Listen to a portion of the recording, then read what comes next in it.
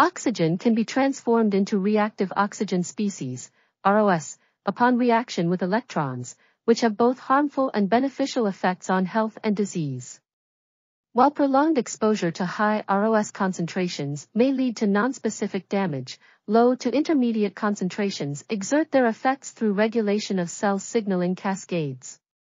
ROS play crucial roles in normal physiological processes such as redox regulation of protein phosphorylation, ion channels, and transcription factors, as well as biosynthetic processes like thyroid hormone production and extracellular matrix cross-linking.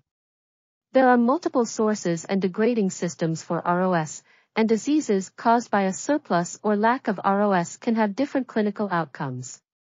Specific inhibition of ROS-producing enzymes is a promising approach for clinical efficacy in treating diseases caused by a surplus of ROS. This article was authored by Katharine Brieger, Stefania Schiavone, Francis J. Miller Jr. and others. We are RTCLTV, links in the description below.